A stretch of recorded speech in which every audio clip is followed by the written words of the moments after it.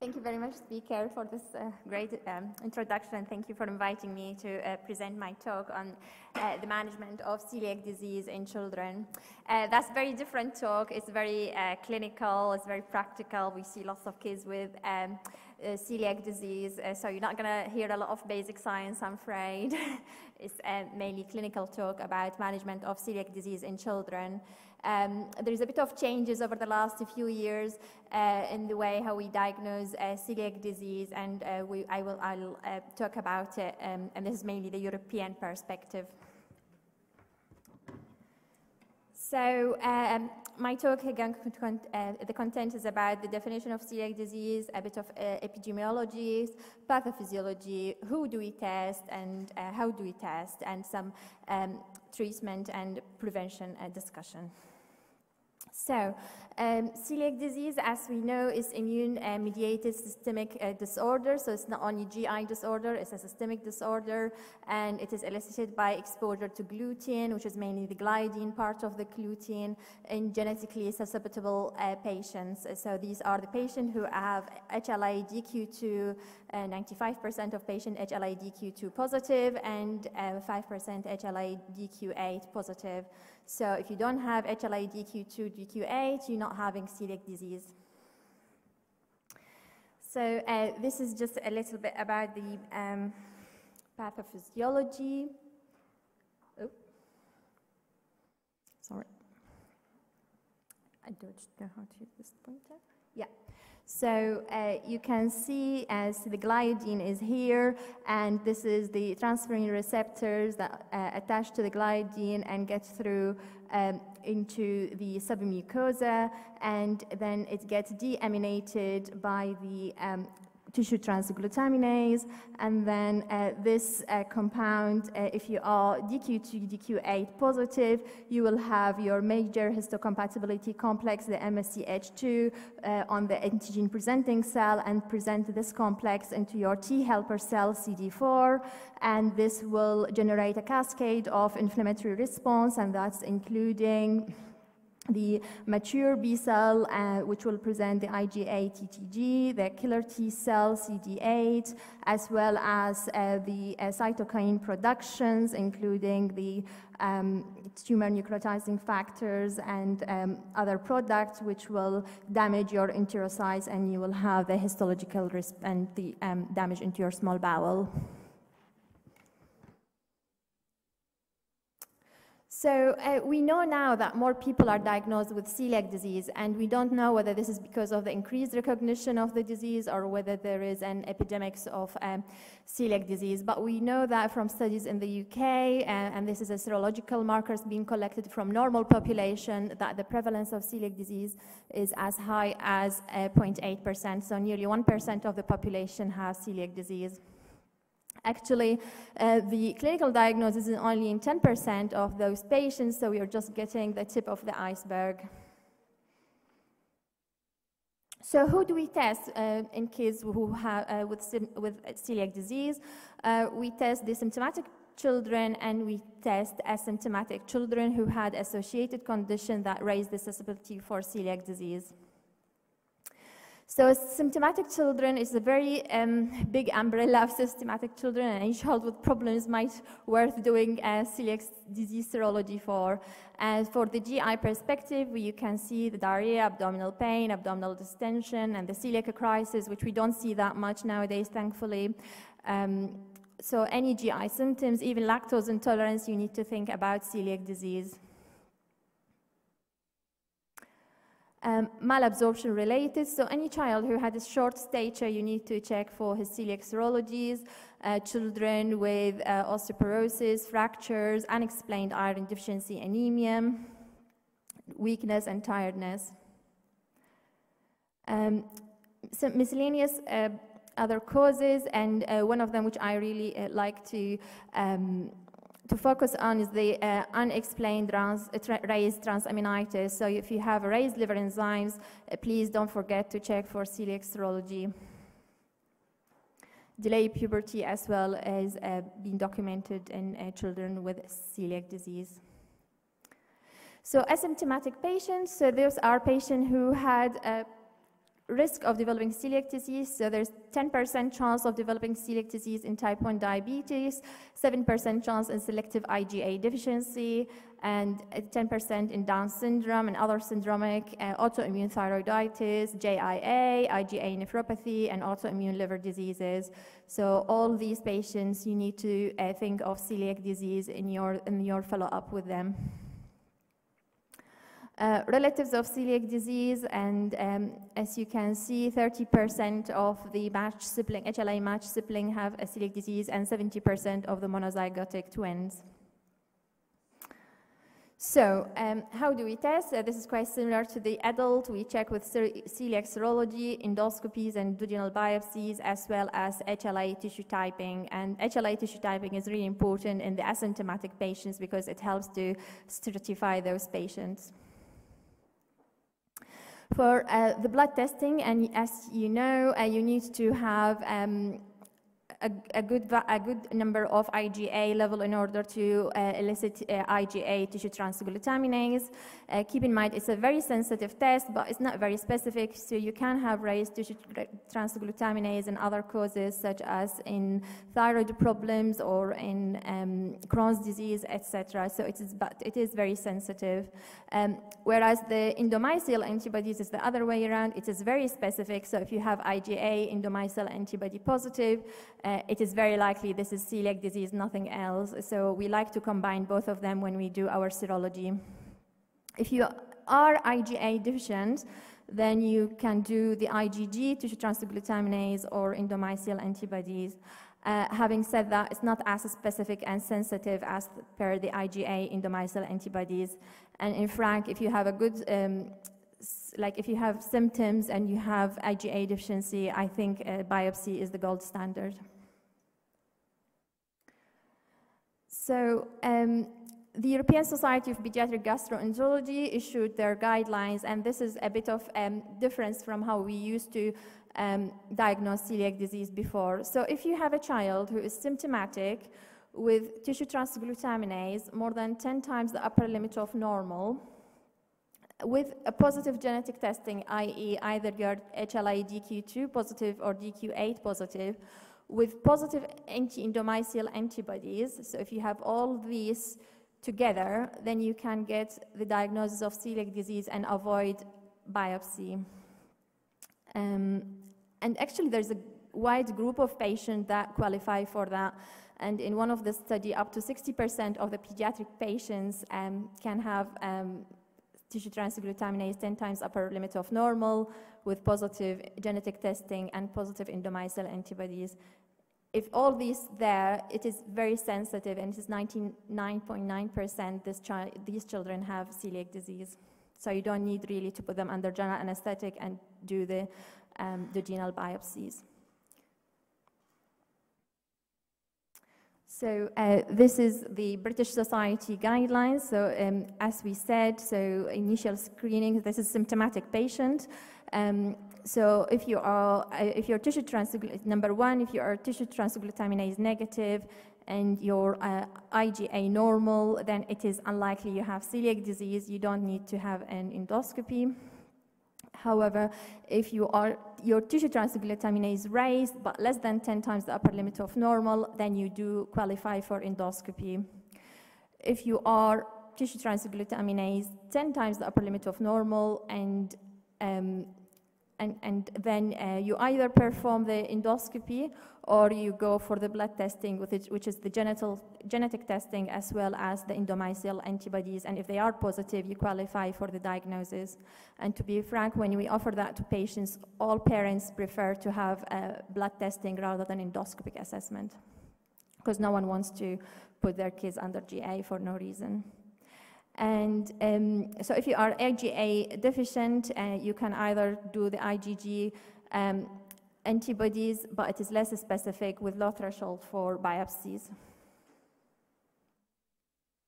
So if your child had one of the associated factors, so the child doesn't have symptoms, but he has type 1 diabetes or IgA deficiency or trisomy 21, or a member of a family who had celiac disease, then you have an initial screening and you do the genetic testing. So if you have the gene, i.e. you have, if you don't have, the gene, which you are not at DQ2 or DQ8 positive, then you're not going to develop celiac disease.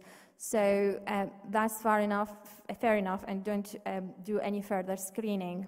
However, if you are DQ2 and DQ8 positive, but your tissue transglutaminase negative, you don't have celiac disease, but you are susceptible for celiac disease, so you need to check on a 3-yearly basis if you develop antibodies for these high-risk patients. And it's a bit complicated, so if you are DQ2, DQ8 positive with your tissue transglutaminase less than 3 times upper limit of normal, and your endomysial antibody is positive, then you need to have a duodenal biopsy. And the same for the last one. So if you are asymptomatic, you have to have and you have some positive serology, you have to have really an endoscopic assessment. So the one without endoscopic assessment only qualify if you are a symptomatic patient. Duodenal biopsy, I think this is quite similar to the adult. It's important to have multiple biopsies, including, so what we recommend in our hospital, 2 biopsies from the duodenal bulb and 4 biopsies from D2, D3. And we published recently about our diagnosis of celiac disease. We managed to get 21 of our cases only showed histological finding on the duodenal bulb. So that's really important to include the duodenal bulb when you do biopsies. The modified Marsh grading of histology, just a bit of a reminder. So at type 1, Marsh 1 is not a diagnosis for celiac disease, and you just really need to keep monitoring those patients, but obviously the others are. This is a bit of the histology, a reminder. So this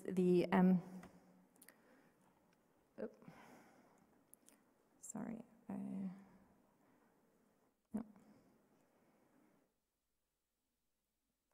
So this is the normal appearance of the villi, and this is the flattened villi with the crypt hyperplasia and the infiltration of inflammatory cell, as well as the intraepithelial lymphocytosis, the characteristic of Marsh 3C criteria.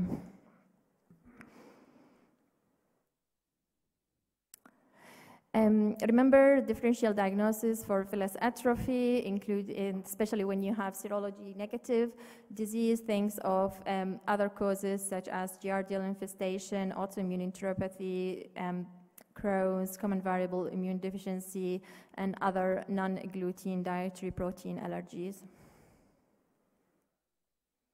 So as we chatted earlier, HLA-DQ2, 95% of celiac patients, and HLA-DQ8 in 5%. And if you have the code for this gene, you will present the major histocompatibility type 2, which activate your T-cell lymphocytes. So if you don't have it, you're not going to develop celiac disease.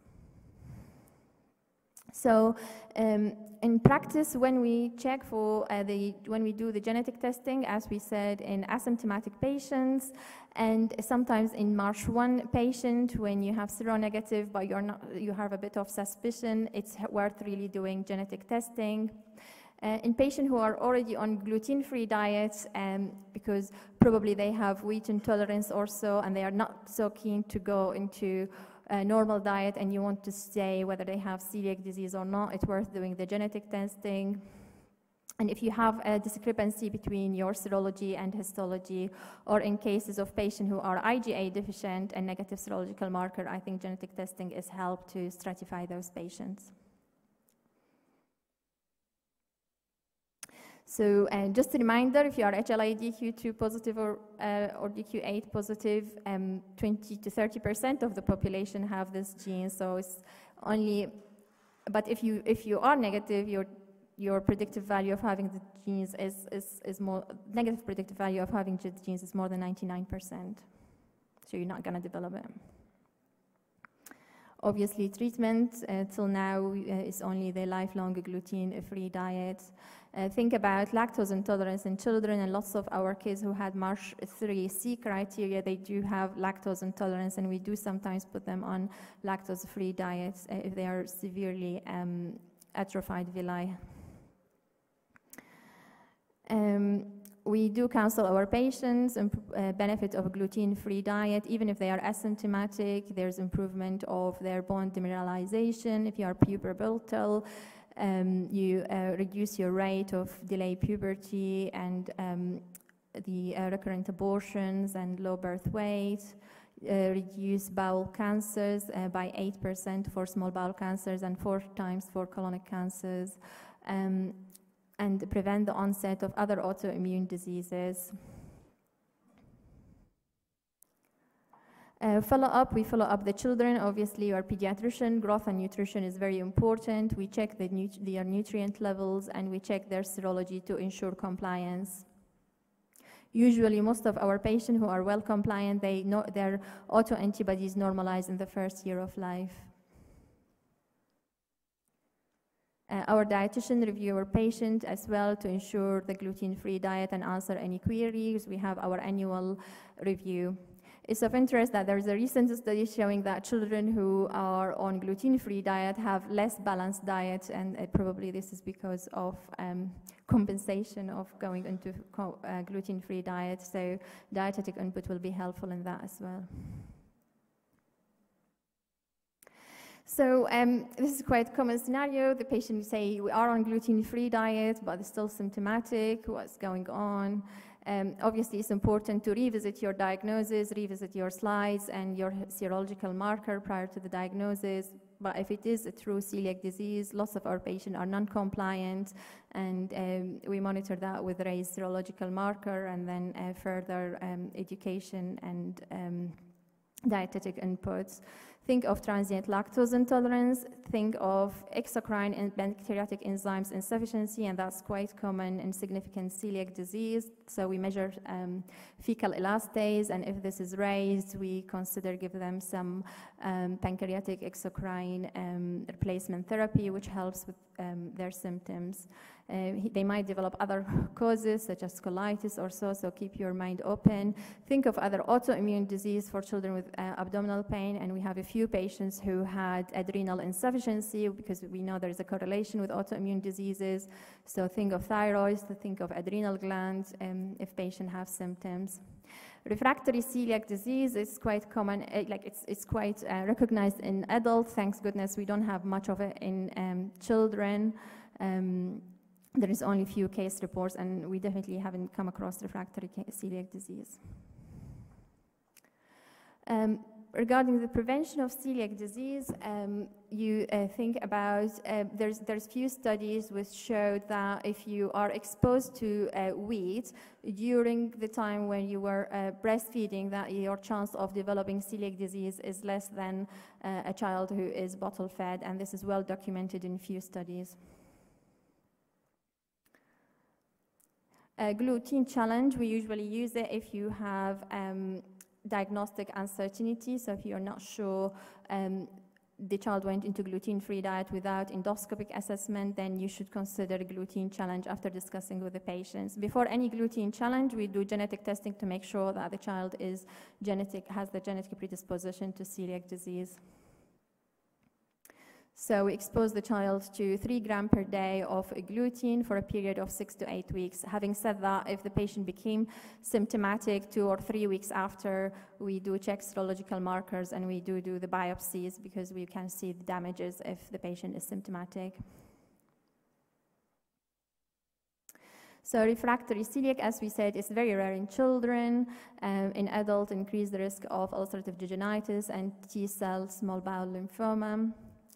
Usually you see that their tissue transglutaminase is normal, but when you do endoscopic assessment, you can see the villus atrophy and intraepithelial lymphocytosis, and this is usually secondary to some abnormality in the regulation of intraepithelial lymphocytes and the CD3 markers, and usually these are some of them treated with steroid and some of them needed azathioprine. This is the type 1. The type 2 had a bad prognosis, and lots of them really ends up having T-cell lymphomas. Non-celiac gluten hypersensitivity, and this is an umbrella which we think it is probably a part of IBS-like syndromes. We don't, as a gastroenterologist, we don't believe much in it, but it is, there are lots of patients developed symptoms on gluten and improvement without gluten.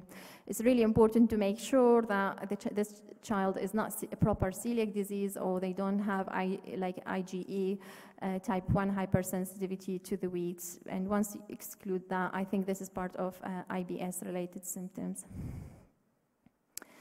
So of interest, like the self-reported prevalence of allergy to wheat is 3.6% in Europe, so that's quite high, and the prevalence of IgE-mediated allergy to the wheat is only 0.1%.